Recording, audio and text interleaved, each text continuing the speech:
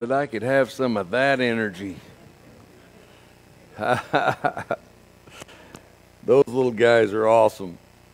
Well, here we are, Sunday night. I don't know about the rest of you, but I'm tired. I feel like I run a marathon this morning. But, hey, that needed to be shared. Amen? Listen, it is high time for the church to stand up and declare who we are in this culture. Amen. I mean, because they ain't going to do it for us. I mean, they'll relabel you just like they relabeled those Hebrew boys this morning that we read about. But tonight I want to talk about the I am.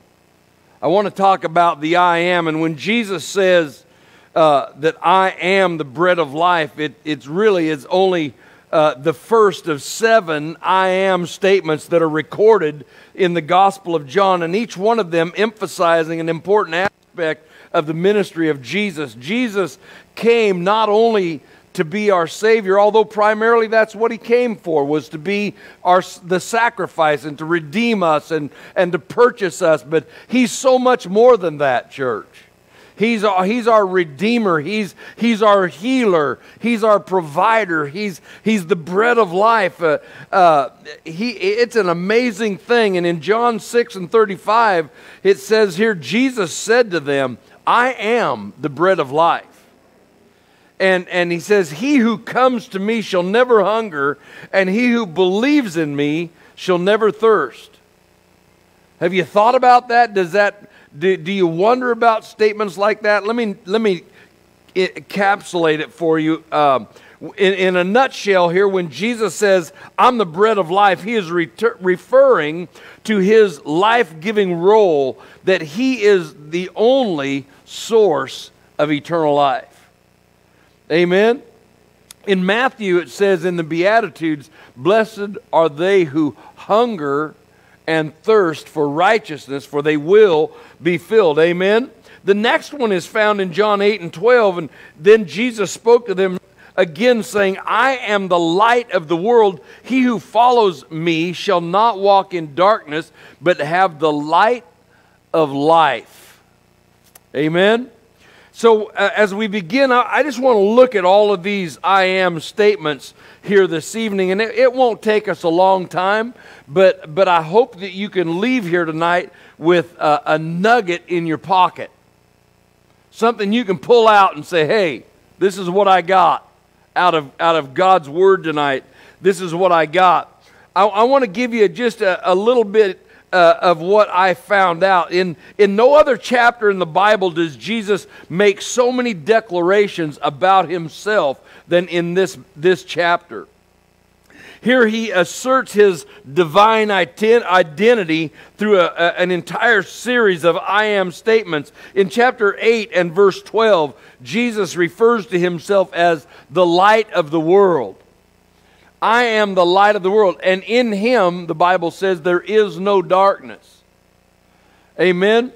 I don't know if you know this or not, but I'm in the process of adding on to my house a garage, and in that garage, I don't like work. Have you ever had to work in a dark space? It isn't no good. And so I made my mind up when I was beginning to remodel this part of the house for my shop that one thing it was going to be was lit. And so I've got 8-foot double element LED lights in my garage.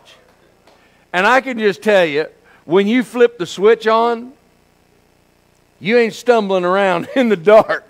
I promise you. You have to wear sunscreen, and but the interesting thing that I've noticed with all of those lights is that there's almost literally no shadows. No shadows. Because the light's coming from everywhere. And so you can pick out shadows, yeah. But if there's like one light over there, you got a big shadow over here, right? There isn't that in my shop because it's bright. It's illuminated. Amen? It's a big word for me, Dennis. It was, but I was able to get that out. But listen, Christ is the light of the world. And do you realize that when we get to heaven, there will be no shadows? No shadows. Why? Because our light, where does our light primarily come from today? The sun. Our light won't come from the sun in heaven. It will come from the sun, but S-O-N.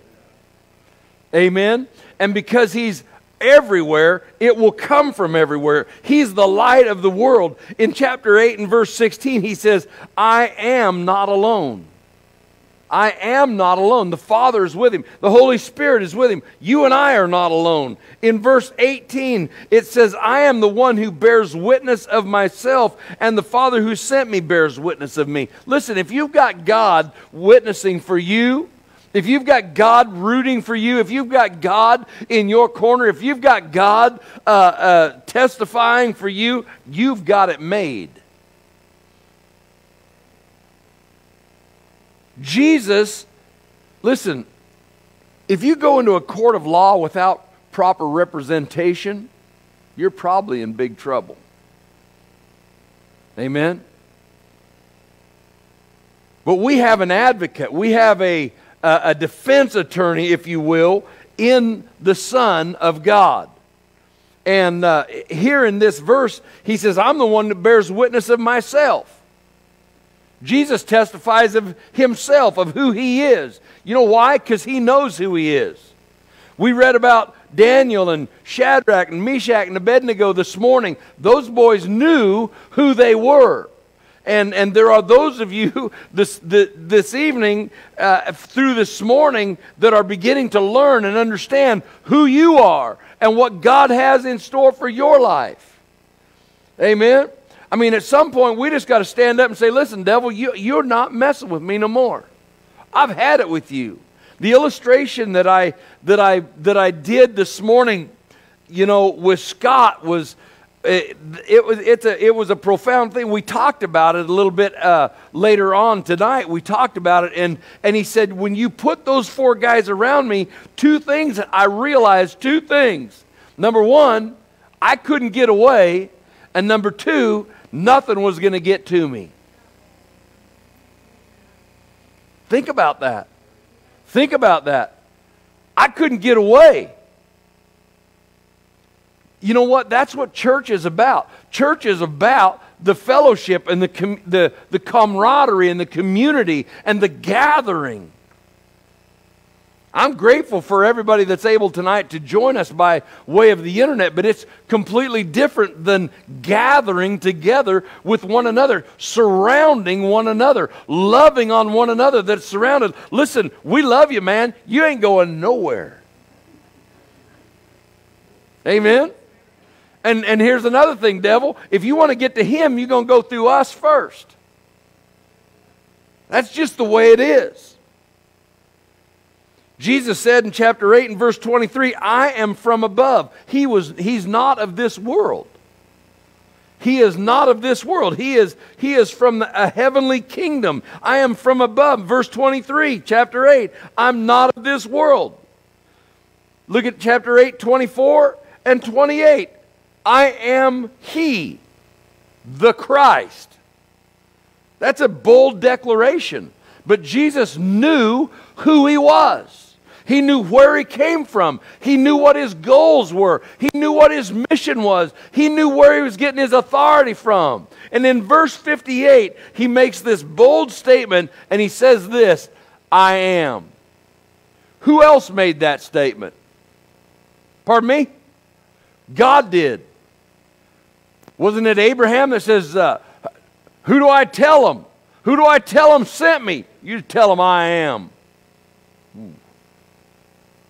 Was it Moses? I am. See, claiming to be the light of the world, Jesus defined his unique position as the one true light for all people, not just for the Jews. Not just for the Jews. Isaiah wrote in Isaiah 49:6, I will also give you as a light to the Gentiles, that you should be my salvation to the ends of the earth. Listen, how sad would it be for the salvation of our Savior only to be for one people group? But Jesus said this, there's no longer Greek nor Jew. There's no longer slave nor free. He came and died for all of us. In declaring himself to be the light, Jesus was claiming divinity. He was divine. He was from the Father. In the Bible, light symbolizes the holiness of God. I got some scripture references. Psalm chapter 27 and verse 1. Psalm 36 and verse 9. Acts 9 and verse 3. 1 John 1:5. It all talks about light, all symbolizing the holiness of God. But look at some of these passages. We got time. Amen. We can look at them. We can look at them. Psalm 27:1. The Lord is my light and my salvation. Whom shall I fear? The Lord is the strength of my life. Of whom shall I be afraid? Listen, when you're walking with the Lord, it doesn't make any difference if it's physically dark outside. It doesn't matter if you're being threatened by somebody bigger than you are. None of that stuff matters. When you are walking with God, you win. Hey. Greater is he that is than he. You're getting it. You're getting it. You're getting it. You're getting it. The Lord's the light of my salvation. Whom shall I fear?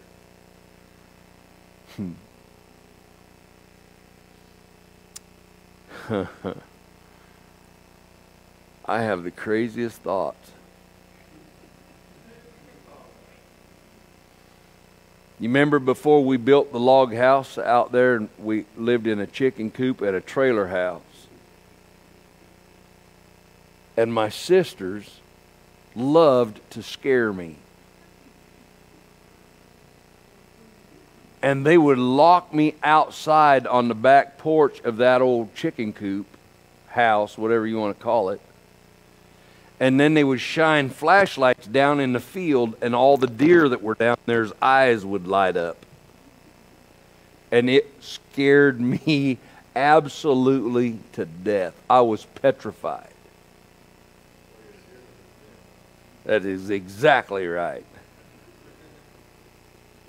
Can I just tell you, if I'd have known what I know now, well, maybe I'd have still been scared. But I can tell you this much. Now that I know who my light and my salvation is, I know that I don't have to fear anymore. I don't have to fear the authority. I don't have to fear anybody. Whom shall I fear? The Lord's the strength of my life. Of whom shall I be afraid? Psalm 36, verse 9 and 10. For with you is the fountain of life. In your light we see light. Oh, continue your loving kindness to those who know you, and your righteousness to the upright in heart. Church, that's us. That's us he's talking about. Jesus is the fountain of life. I mean, don't you just hope some of that splashes on you? Amen. 1 John 1:5. This is the message which we have heard from him and declare to you, that God is light, and in him is no darkness at all. That's our message, church. That's the message to the world. There is no darkness. See, Jesus is not merely a light or another light. He is the one and only true light. And in him absolutely is no darkness whatsoever. As the light, Jesus illuminates the truth. He gives people spiritual understanding. He reveals to us God himself and what he has done for us. Look, do you ever just stop and look at your life and say and begin to take inventory of what God has done for you? Take a look at where God has brought you from and where you are today, and begin to ponder the plans that the Lord has for us. Listen, I know the plans, declares the Lord. Plans for a future and a hope. That's what He has plans for us. But those plans include us being faithful to Him, doing what He's called us to do. Like this morning when I demonstrated the drawing the line in the sand, God often holds back and waits until we do something to substantiate our plan. Those boys said, look, we're drawing a line in the sand here. And then God shows up. Sometimes, church, He just wants to know if we have the guts, the intestinal fortitude. That's probably the nicer way of saying it. To stand up and be counted for God. He illuminates the truth. He gives us spiritual understanding. You ever wondered about things and all of a sudden it just becomes very clear to you? That's the Holy Spirit giving you spiritual understanding. And He reveals to us God Himself and what He's done for us. Death brings eternal darkness. But to follow Jesus means to never walk in darkness, but to have the light of life. Listen, Jake Hess.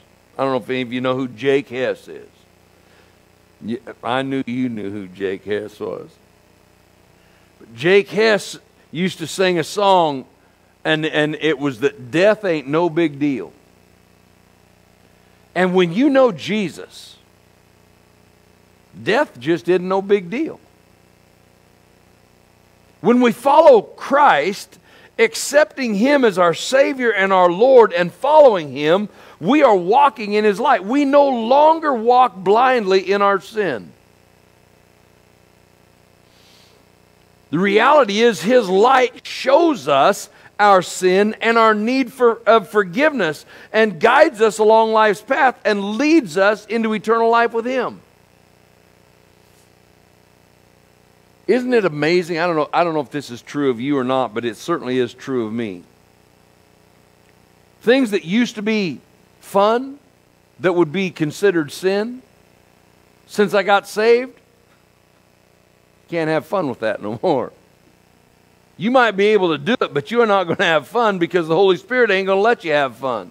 He's not going to allow you to have enjoyment out of sin. It might feel like enjoyment. It might look like enjoyment. It might seem like enjoyment for a moment, but I'll tell you, it will never be truly satisfaction and enjoyment because the Holy Spirit is not going to allow you to enjoy sin.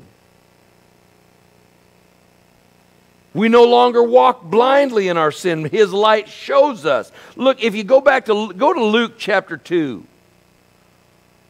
Go to Luke chapter 2. Drop down to verse 25. Luke chapter 2 and verse 25.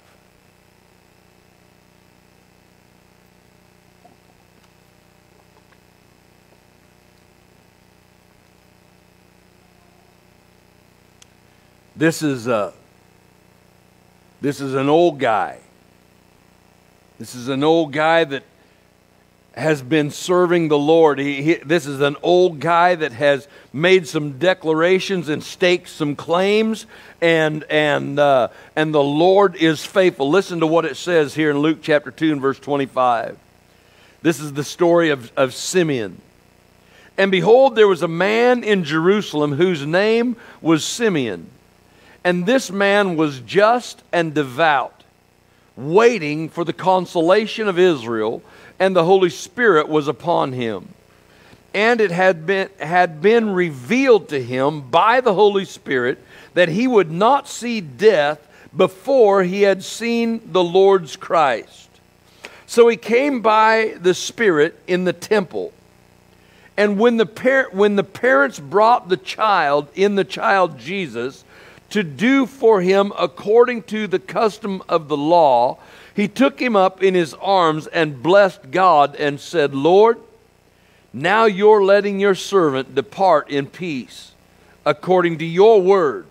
For my eyes have seen your salvation, which you have prepared before the face of all people, a light to bring revelation to the Gentiles and the glory of your people Israel. Simeon was spiritually in tune with God. He was righteous. He was devout. He was one who was looking forward to the consolation of Israel with the Holy Spirit resting upon him. We don't even know what this guy's occupation was. He had all his life held on to the promise that God had given him of a coming deliverer. So through the Holy Spirit, God promised that Simeon would not die before seeing the Lord's Messiah. Simeon hoped that in the future that God had promised to, and stands forever in Scripture as a model of devotion and faithfulness to God. Church, that's what we need today. That kind of devotion, that kind of dedication. Look, I'm not moving. I'm not moving until I hear from God. You know, we used to call it back in the day praying through. We have lost that sense of coming to the altar and praying through and praying until we touch heaven and praying until God shows up and does something. We are an impatient people.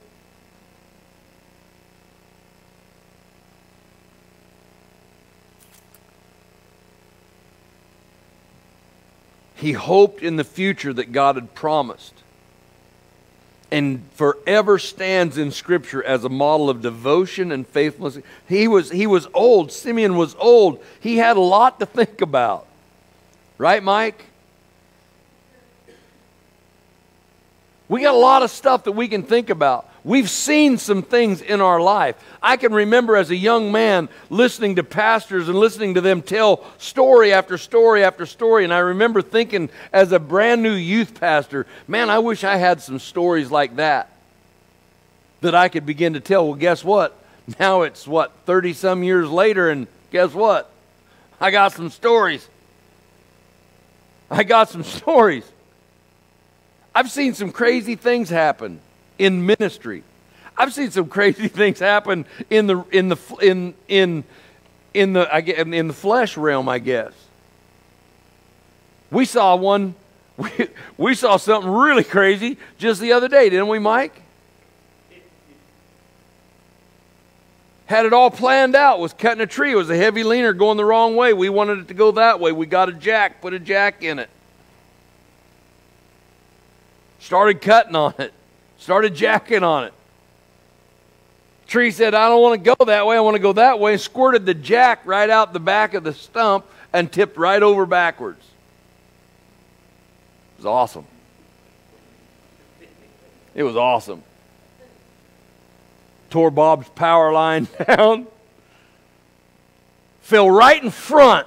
And when I say right in front, I mean right in front of Mike's pickup. I thought, man, I might have to buy Mike a new pickup.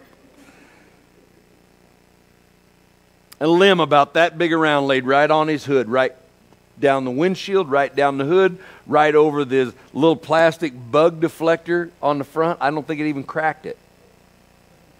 It just fell down there and just stopped. And we were scattering like fleas. Even Mike. Man, he was just... It was awesome.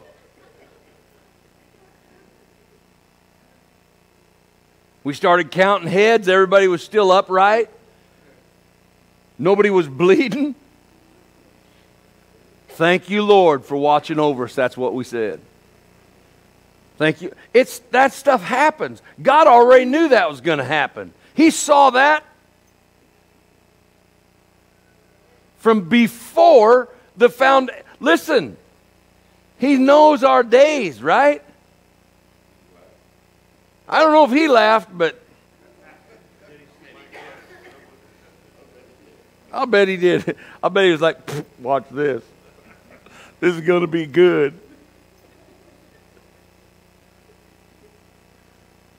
But we now have a memory together. You and me and Thomas and Bob, we have a memory together. You can say whatever you want. I believe we saw the provision of the hand of God in that moment. Absolutely believe it.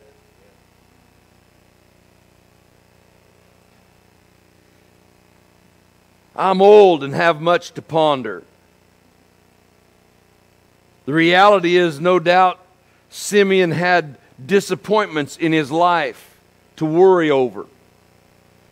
Probably had things that if he wanted to, he could bemoan them. He probably had things that he could regret, but rather than dwell on the life's rough ride, Simeon, even in his old age, looked to God's future with brightness and with hope. Listen, don't get hung. I was mad. I'll just be honest with you. I was mad when that tree tipped over. I was ticked off. I was kicking rocks. I didn't break into Tourette's, but I was close. But I was mad. Partially because of pride. Mostly because of pride. Because the whole job had went really smooth, and I had one thing that I was not going to have happen. I was not going to tear down Bob's power line. That was my plan. Wasn't it, Thomas? Not going to tear that thing down. Just like that. It's down.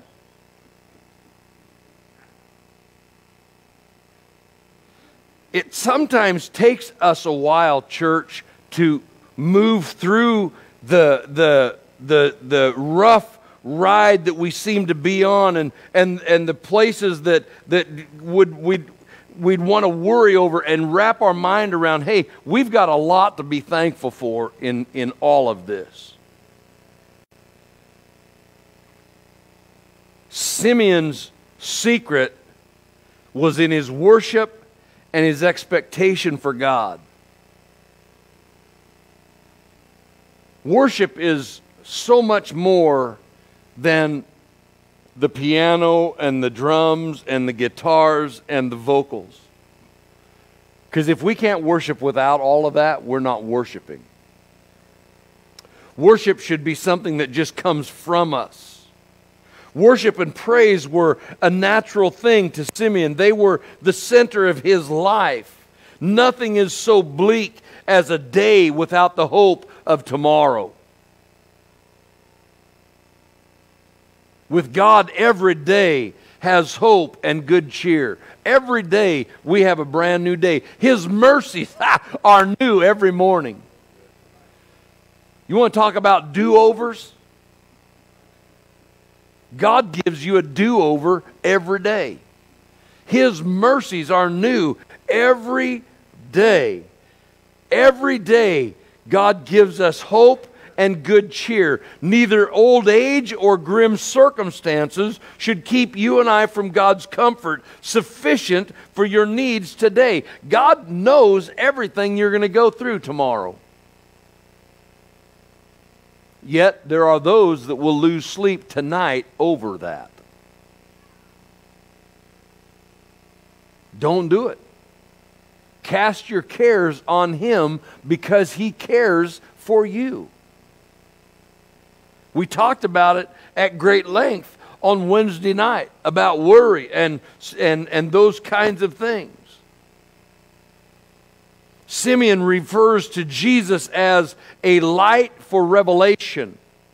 The reality is Jesus Christ is the fullest manifestation of God's glory that His people have ever seen. I've never seen a physical manifestation of God, but I've seen enough of what He has done to know beyond a shadow of a doubt that He is who He said He was. Luke, writing to the Gentiles, pointed out that from the very beginning, God's plan was to offer salvation to Gentiles as well as to the Jews. There are few metaphors that capture Jesus' mission quite as well. Light makes the stillness come alive. Light settles fear. Light reveals mystery. Light enables relationships.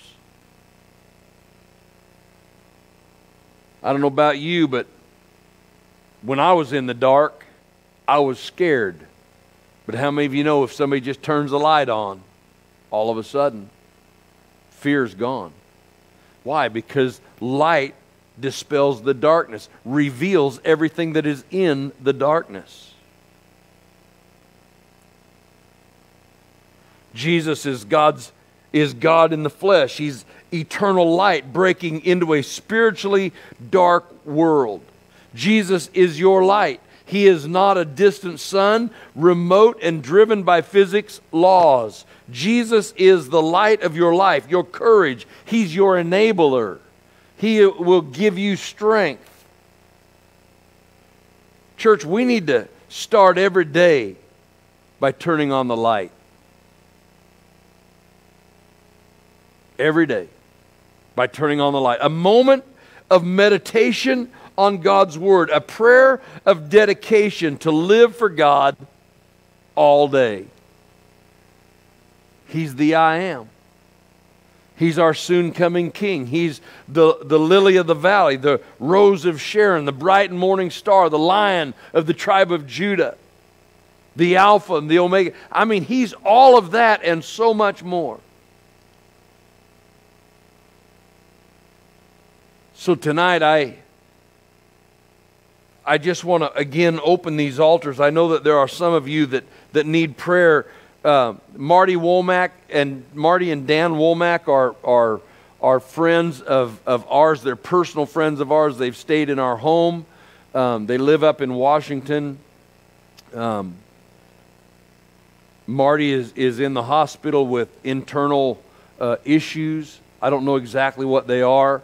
I haven't really heard, but we need to pray for them. And Bob's back is still giving him fits, and he doesn't even know what he did. But he's in pain, and he's laying with ice and such on his back, so we need to pray for Bob. And then for Judy's son-in-law, Larry, we need to pray for him. His entire left side, I think it is completely shut down. There's a blood clot that is very deep in his brain that from the stroke, and it was longer than 4 hours. And apparently if they get to you before 4 hours, they can give a medication that will dissolve the blood clot. Well, that window closed and they weren't able to, so now they just have to leave it there. It's too far in to operate on to get to that way. And so literally, I guess you could say he is in the hands of God. And let me just tell you something.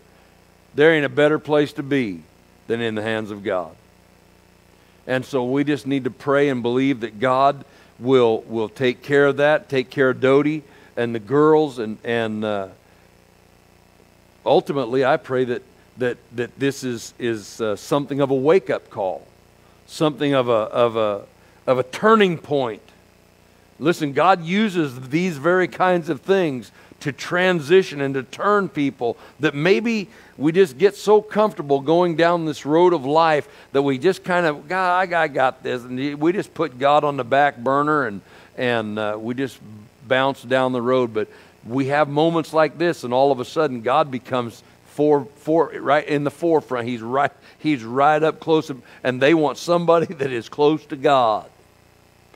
Amen. So I just pray that ultimately God gets a hold of them and arrests them by His Spirit and transitions them and transforms them and all of that. And I believe God can heal him. I mean, I believe God can pluck that blood clot out of there, dissolve it, disintegrate it, let it just pass through his entire system and bring back the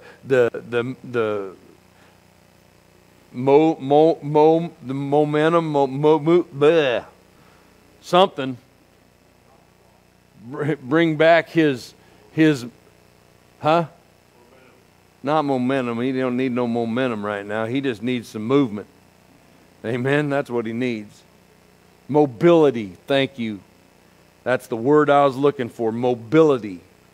Amen?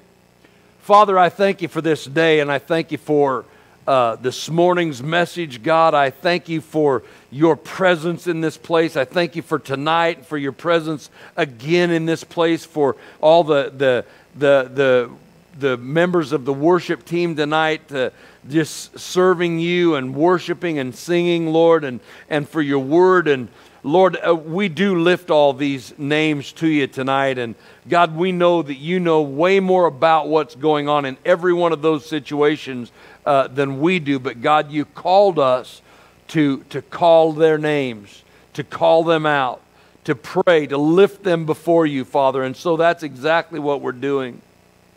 And God, I just pray tonight as we close out this service, as we open these altars up, Lord, that people will not be in a hurry, but that, Lord, we will take a few moments and bow our knees, bend our knees at these at this platform, at this altar area, God, and just begin to cry out to you and say, God, we just need your touch.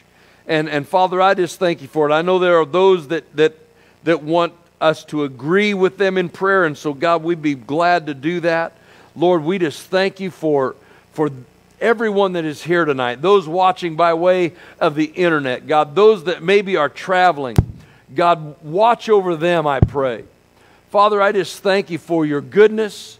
I thank you for your grace and for your mercy. God, have your way in your people, Lord, and I thank you for it all in Jesus' name. Amen. If you want prayer, I'm going to ask you to come on up here.